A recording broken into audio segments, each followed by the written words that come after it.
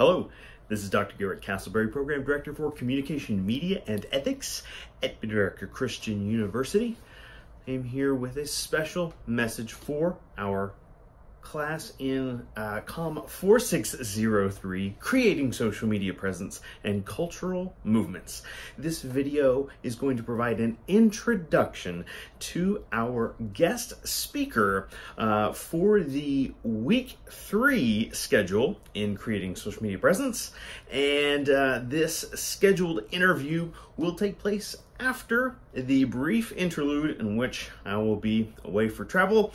Tentatively, we have the interview scheduled for August 7th, but of course, it's going to be available online in an asynchronous format. So those enrolled in the class will be able to join us in that live setting as we continue to experiment with the UCU interview software. And then those that are unable to join can, of course, log in once it's uploaded and experience the interview, the interaction, the Q&A on our YouTube page here. So be sure to subscribe so you know right when it's ready to view. Without further ado, let me introduce our third scheduled speaker. She hails from the state of Tennessee. Yes, a Tennessean. However, she is a Los Angeles denizen now. And I am talking about none other than the Leah Sutherland. All right, so Miss Leah Sutherland is going to join us. And I want to preview some of the exceptional experiences that Leah brings to the table to our asynchronous interview strategy here in COM 4603. Leah does benefit from a communication degree, graduated from the College of Charleston, and then went on after a period of professional work to also graduate from none other than the Second City Improv School in Southern California. All right, so the LA scene where Leah was a mover and shaker as a networker, and I shouldn't use it in past tense because she's still there making waves. All right, so let me break down some of Leah's accomplishments so that we have an understanding of where to craft our questions for this digital engagement opportunity. First of all, when I mentioned an interim period between her communication degree and moving out west, Leah worked as a marketing blogger for a marketing firm, and we can inquire more about the origins and experiences there. We have just been discussing the need for and flexibility to enter the workforce and tackle whatever opportunities come at us, and we're always going to be able to gain from those experiences whether we find passion there or not. All right, so moving on, Leah rolled the dice and risked big on herself. Moved out west, settling into sunny Southern California, where she not only attended improv school, but worked her way through it. Multiple jobs, in addition to all of the social setting and the things that it takes to get ahead in a competitive climate. All right, let's fast forward a little bit and talk about contemporary roles.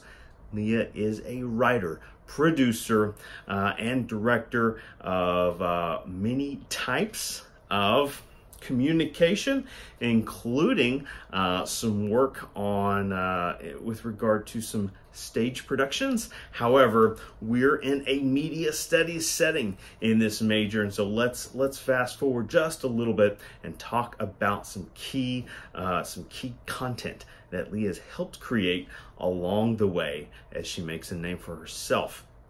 Sutherland has helped or served in varying capacities of producer, writer, director on the following podcasts. All right, and this is where we can zero in that bottom half of our questions, because I know you all will want to ask and gain information about podcasting. The most popular form going right now, I would argue, people tend to create more circulation and discourse about podcasting than any particular one type of media experience. But as we know, we all have our focal groups. Anyway, let's reveal some of the accomplishments Ms. Sutherland's had in her career. She's served in that capacity of producer, writer, and director with Wondery, a podcasting production company in Los Angeles area. And so I've picked out but 3 among her list of projects she's been involved in to highlight the variance and also the opportunities that have been set out. Some of the projects she's most passionate about. First might be the most notorious that you all could have possibly heard of. It's titled Dirty John, and I know some of you are going to love it because I know your media tastes.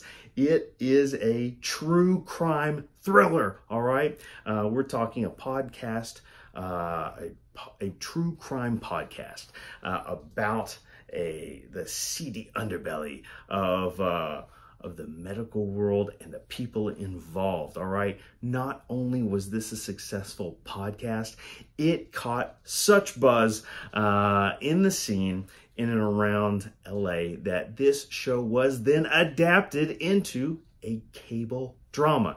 That's right. It was a program, a mini-series, in fact, not only aired just this past year, but it also was the recipient of several prestigious award nominations. If I recall correctly, numerous key Golden Globe noms. All right, so big time success in translating a podcast source material. So for those of you that have questioned in the past the value and the power of audio exclusive content, look no further than the success story there. So ask questions, ask Lee about it.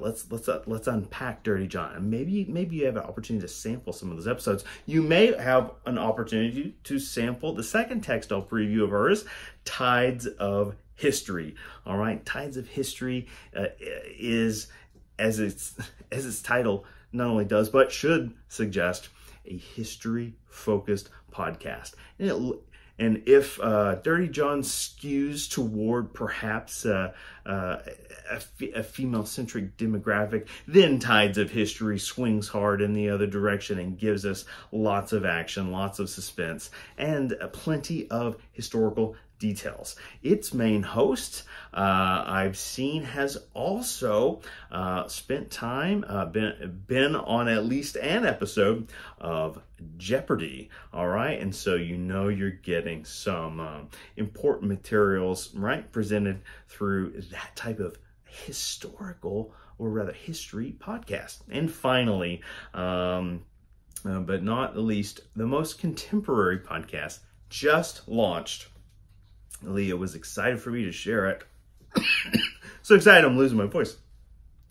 It is what's been described as an interview rom-com podcast. The title of it is, wait for it, The Moment.